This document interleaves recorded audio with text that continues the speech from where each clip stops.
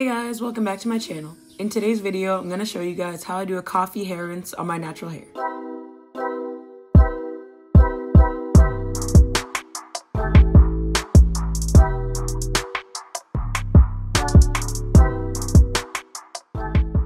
And I bought this container of Folgers coffee to try out this coffee hair rinse, but I actually ended up drinking the coffee and liking it better than the Starbucks Veranda blend. And the whole reason why I even bought the Folgers is because I wanted to try out this reusable K-Cup pod. But instead, I'll just be using one of these millions of Starbucks Blonde Rose K-Cups because I actually started to like the Folgers better than the Starbucks. But today I drank the Starbucks, so who knows, I always change. And this actually worked out to use the Blonde Roast because Blonde Roast has more caffeine than medium or dark roast, so it will be even more stimulating to my hair. I also read online that you can pretty much use any coffee for your hair besides instant coffee because instant coffee has additives in it that can be bad for your hair. And coffee is great for hair growth and hair restoration. Research has shown that applying coffee topically to hair and the scalp might stop hair loss and promote regrowth. And one study in 2007 found that caffeine helped block the effects of DHT in male hair follicles. It stimulated hair shaft elongation, resulting in longer, wider hair roots. It also prolonged the hair growth stage. In the case of male baldness, hair loss typically occurs when the hormone DHT damages hair follicles. Women with too much DHT can also experience hair loss. And hair follicle damage occurs gradually, eventually leading to baldness. But according to research, the caffeine in coffee can help stimulate hair growth and stop hair loss. And this 2007 study also tested the effects of caffeine on female hair follicles and found that it had a growth promoting effect on female hair follicles as well.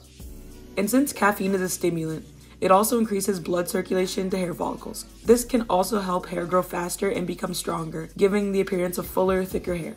And you might think that drinking coffee would be enough to stimulate hair growth or improve the texture and appearance of your hair. But to get the exact same stimulating effects as this hair rinse by just drinking coffee, you would need to consume around 50 to 60 cups of coffee per day. And also keep in mind that drinking more than 400 milligrams or 4 8-ounce cups is toxic. So definitely do not try 60 cups a day. Rinsing your hair with coffee may also improve dullness because coffee contains flavonoids, which are antioxidants that promote hair regeneration. Coffee can also make your hair shaft become smoother. This will relieve frizziness, resulting in hair that's soft and easier to detangle. And once I brew the coffee, I'm just waiting for it to cool down all the way. And you can also do this by putting it in the fridge, and then I'm transferring it into the spray bottle. And I'm just dumping out this rosemary that was previously in the spray bottle and washing it out. And if you guys remember from my last hair growth video, you have to change your rosemary water at most once a month so that you can ensure that it stays fresh. And because caffeine is a diuretic in the body, you might think that it might dry your hair out, but actually caffeine doesn't strip your hair of oils, and it actually can help lock in moisture and create a natural sheen on your hair. The increased blood circulation on your scalp also helps move nutrients to the hair roots, which will result in healthier, shinier hair. Also, because coffee is dark in color, it also acts as a stain on the hair. So this is an easy fix for hiding gray strands if you have brown or black hair. But keep in mind that if you have light colored hair, coffee can stain or tint your hair, so you might not want to try this. And if you want to dye your hair with coffee, it's better to use stronger roasts like espresso, because espresso will have more of a dyeing effect.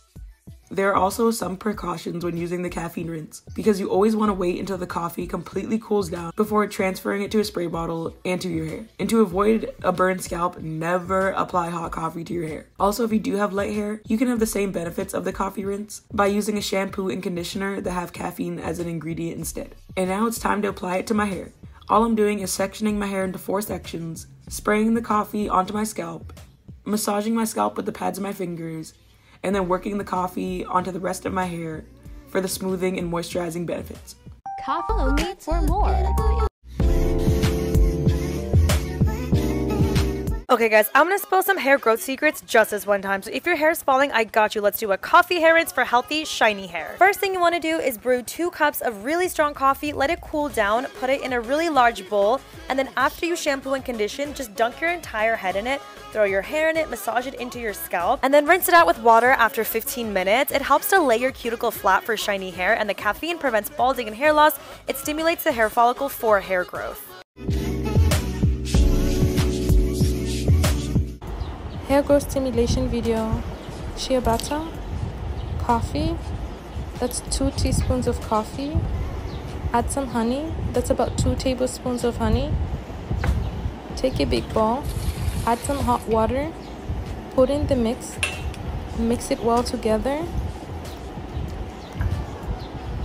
You can filter it because you don't want coffee stuck on your hair. After that, you can apply it on your hair.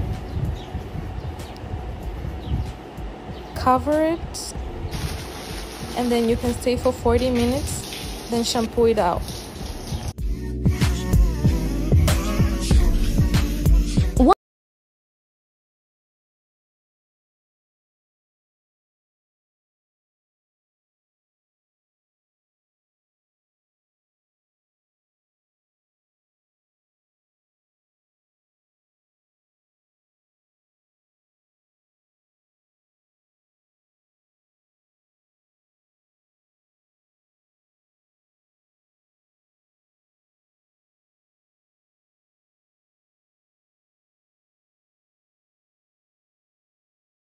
There you have it.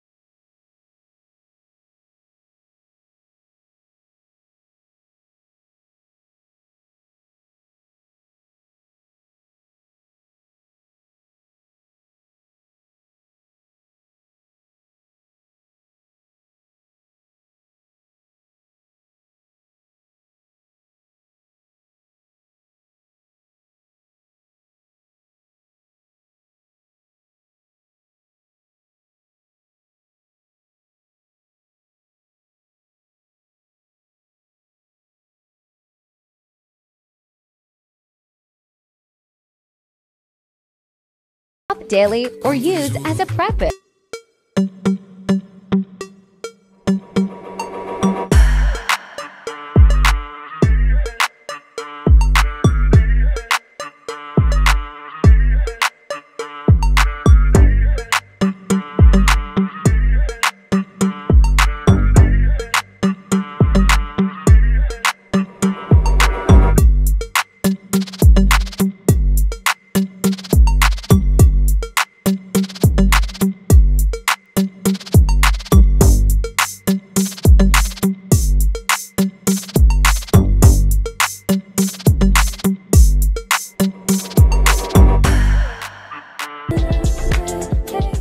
And this is what my hair looked like in the end. And it was so soft and moisturized, and I'll definitely try this again. And I'm also excited to see how it helps my hair grow.